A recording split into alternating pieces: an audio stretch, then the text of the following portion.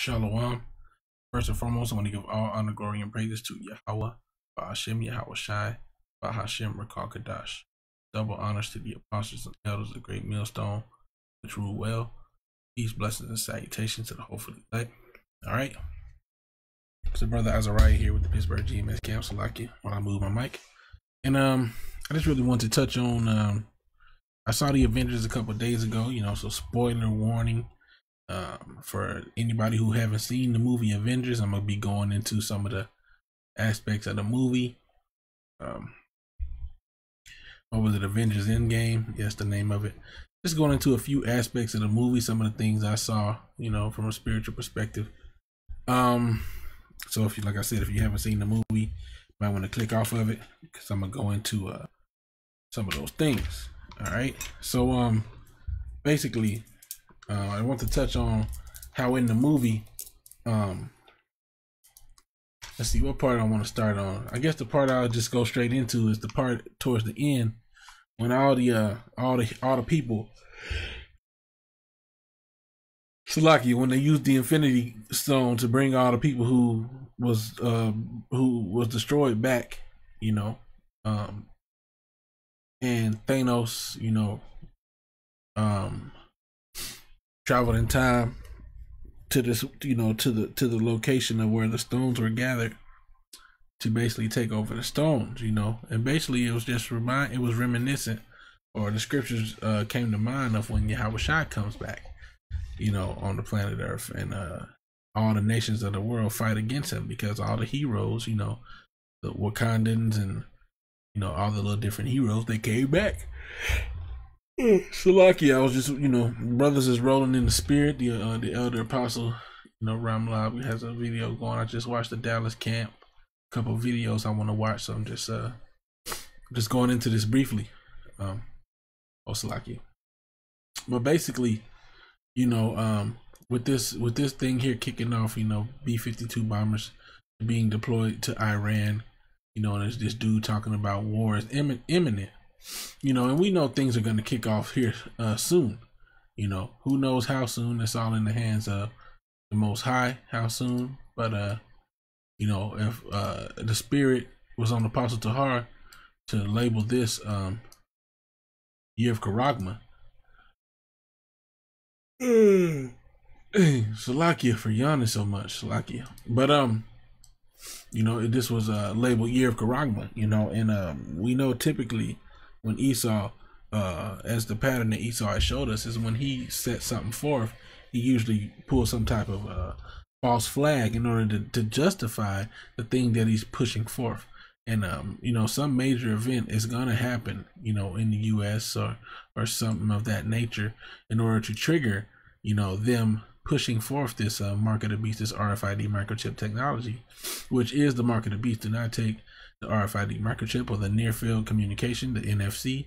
Do not take any forms of the RFID microchip technology because it's the mark of the beast. If you take it, you will be destroyed. There's no salvation for you. If you take it, you're making Esau, the so-called white man, your Lord and Savior, and you will be killed for such things. The Most High will destroy you. All right, so moving along, back to the point, like I said, towards the end of the movie of the Avengers, which is, it just reminded me of how World War III is going to be going on, and they're all going to be fighting. But when the Lord comes, which there were many similarities between when Yahweh Shai comes back, and which is prophesied, and when Thanos came on the scene. So let's just read 2nd Ezra 13, and Mike start at 1. I started at 2.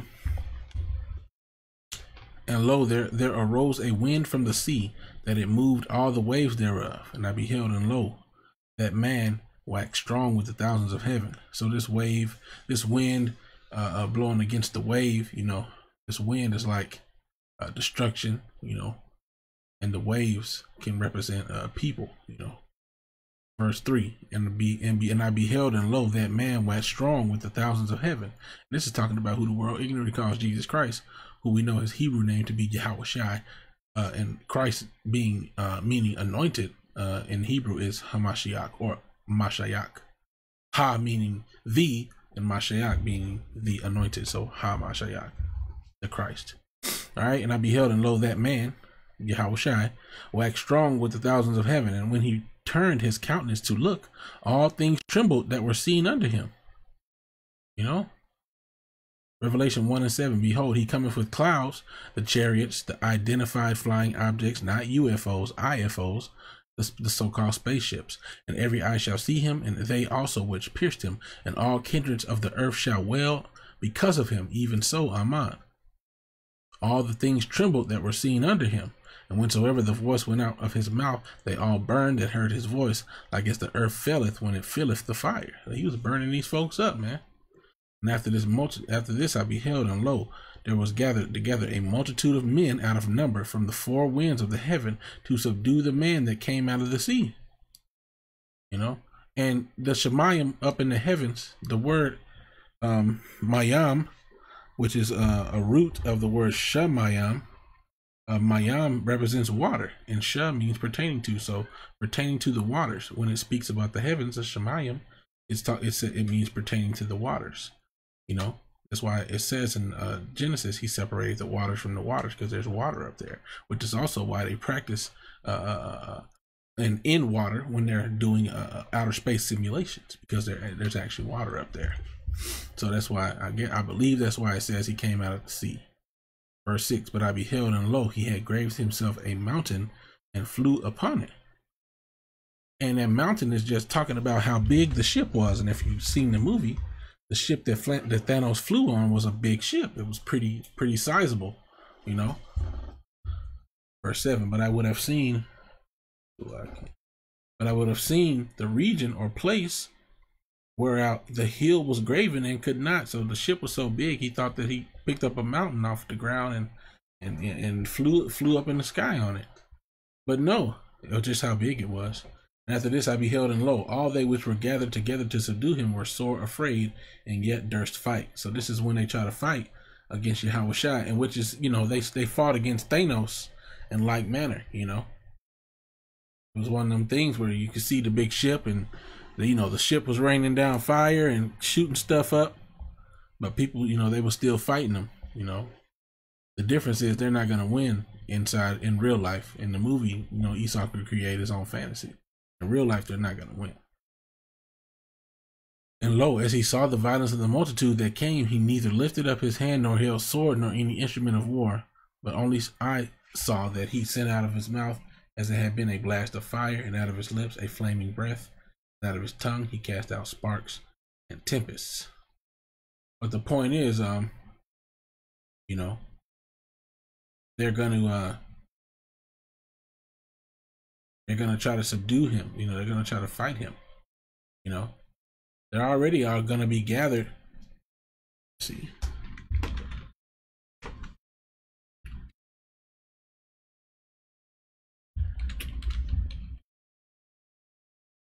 Yeah, maybe I need to do this mic a little bit. It was making a lot of noise. Joel 3. Okay.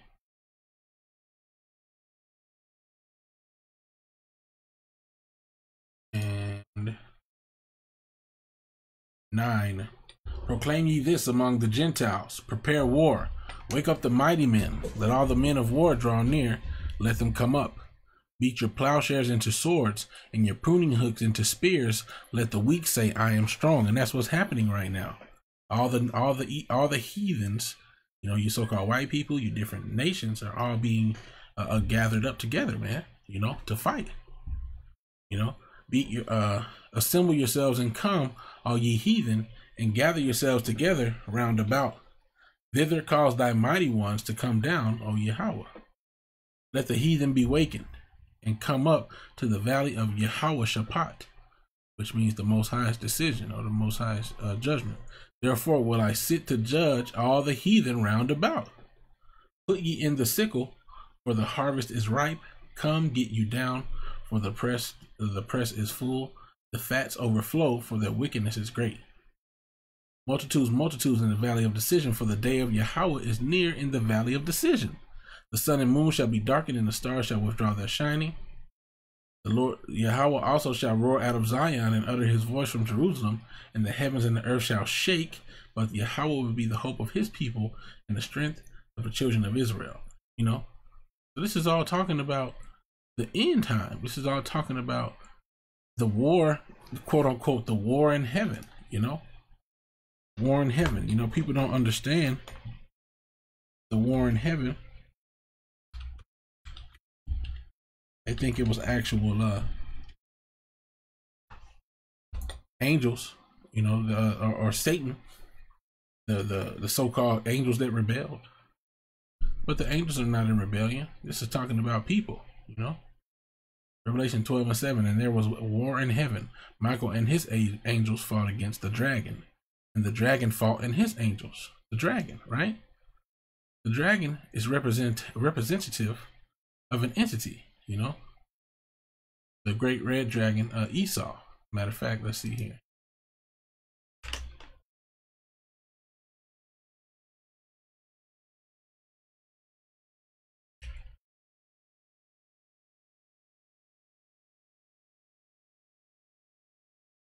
Yeah, there we go.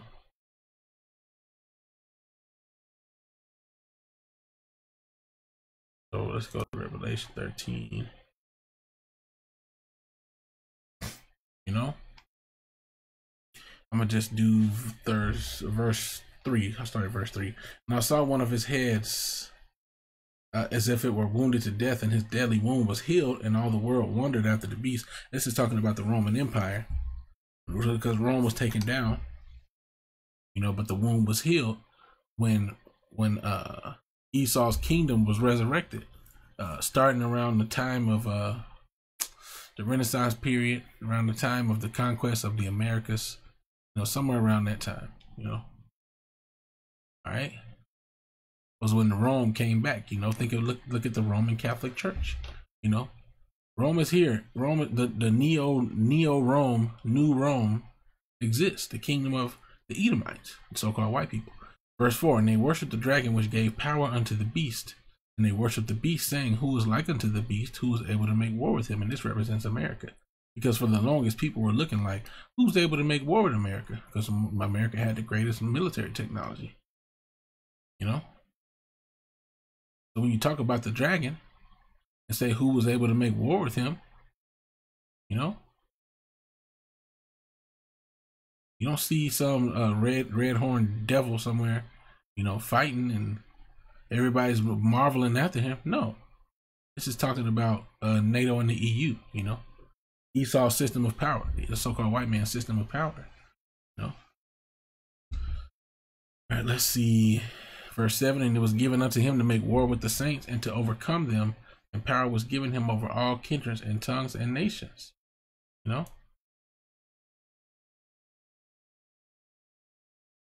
And all that dwell upon the earth shall worship him, whose names are not written in the book of life of the Lamb slain from the foundation of the world. If any man have an ear, let him hear. He that leadeth into captivity shall go into captivity.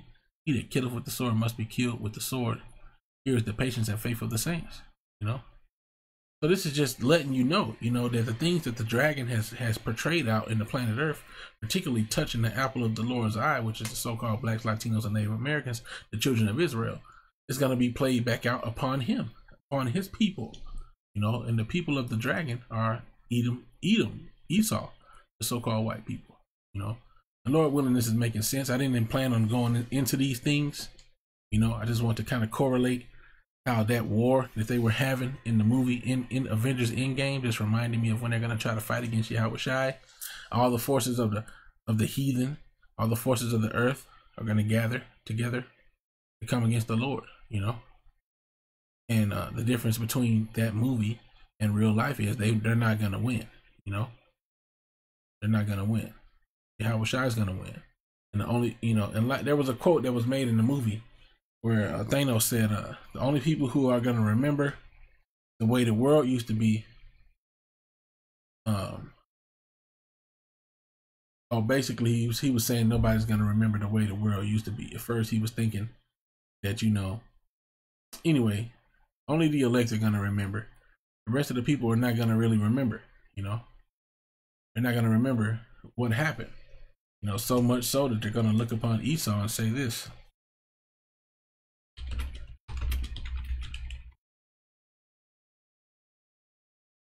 Isaiah 14. This will also show you what this is talking about. This is not just talk. This is not talking about Satan. Okay. Verse Isaiah 16:12. How art thou fallen from heaven, O Lucifer, son of the morning? How art thou cut down to the ground, which did weaken the nations? For thou hast said in thine heart, I will ascend into heaven. I will exalt my throne above the stars of the Most High. I will sit also upon the mount of the congregation in the sides of the north. And he did, he did sit on us, he did rest on the children of Israel, man. I will ascend above the heights of the clouds. I will be like the Most High. Yet thou shalt be brought down to hell, to a low condition, to the sides of the pit, to a very low condition. They that see thee shall narrowly look upon thee and consider thee, saying, is this the man that made the earth to tremble, that did shake kingdoms, that made the world as a wilderness, and destroyed the city thereof, that opened not the house of his prisoners? They're going to be asking these type of questions because they're going to be looking like, oh, I can't believe that. Y'all mean to tell me these little weak dudes, was running the world? Oh, man, I don't even know. I don't know about that, bro. These little weak people, these little base, lowest of the low cavemen, they were running the earth. They caused nations to tremble. Are you kidding me?